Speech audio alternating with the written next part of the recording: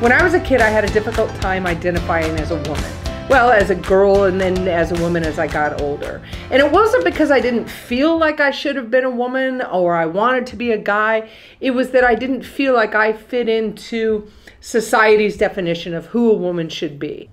Growing up on TV, we had Leave It to Beaver reruns that were playing, and we had June Cleaver, and she walked around as a homemaker, pearls and a dress all the time.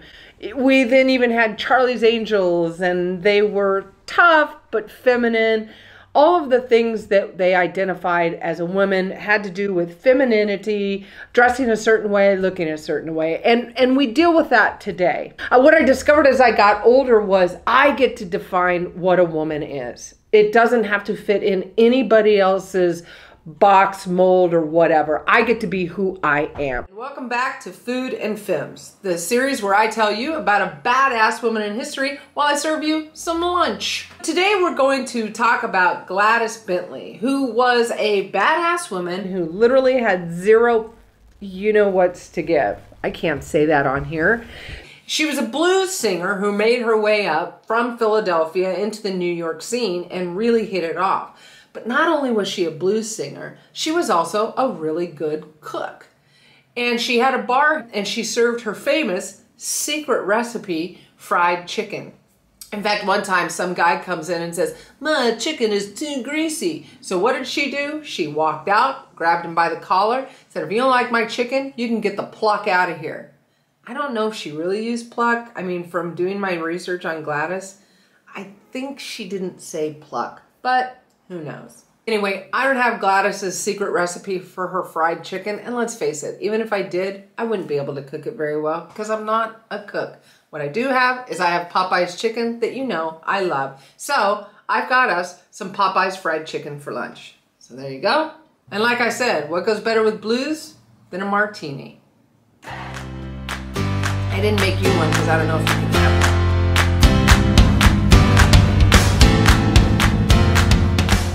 Gladys Bentley was a total rule breaker. She was a lesbian and she was actually known for cross-dressing, dressing in men's clothing. This is in the 1920s when that kind of thing was really a no-no. In fact, there was a couple times where she was arrested just because she was wearing men's clothing. I mean, give me a break. But check out one of the outfits that she would often wear when she was singing or performing. Gladys even would sing songs about same-sex love, which, like I said, being that it was in the 20s, was a big no-no. But she didn't care.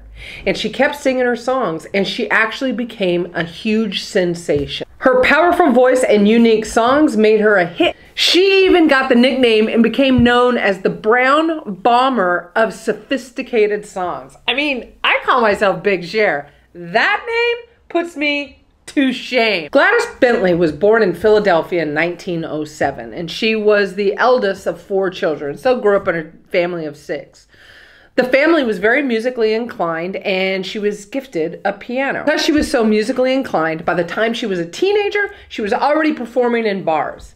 We used to have fake IDs to get in bar. You can't even do that now. I mean, my mom would have been ticked off if I walked by a bar, but not Gladys. She's in the bar, entertaining people and singing her songs.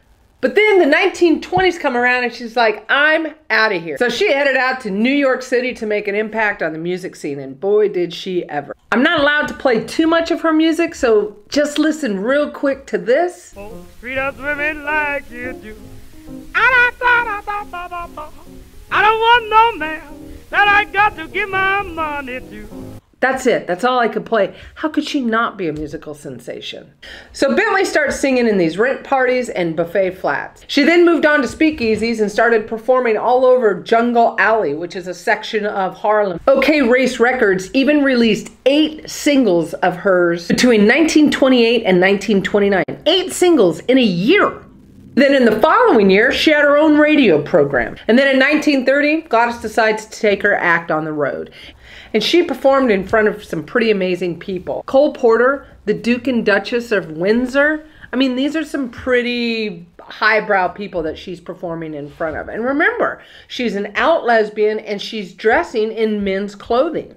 So what that means is, even though she was a total rock star and performing in front of some of these highbrow people, she was still getting a lot of discrimination. And as I said before, she was even getting arrested just because of the clothes that she was wearing. But did that stop her? Abso-frickin-lutely not. Even when she was made to marry a man in order to avoid some legal problems, she still refused to conform to society norms, and she lived her life on her own terms. In fact, Bentley even claimed to not just marry her girlfriend, but her white girlfriend in a civil union in New Jersey. So by 1933, Gladys Bentley was performing all over and headlining big clubs like the Cotton Club and the Apollo. She even created her own musical revue, which had a whole group of guys that were performing behind her in drag. And they were the primary attraction at a place called the Ubangi Club from 1934 to 1937. In Bentley's heyday, she owned a Park Avenue apartment, she had servants, she had drivers, everything that wealth could buy a person at that time, she had it. But here's the thing. Part of the reason that she was able to live her life, perform in these clubs and do things like that was because we were going through Prohibition at the time. And so some of these clubs were kind of underground clubs anyway that were serving booze illegally.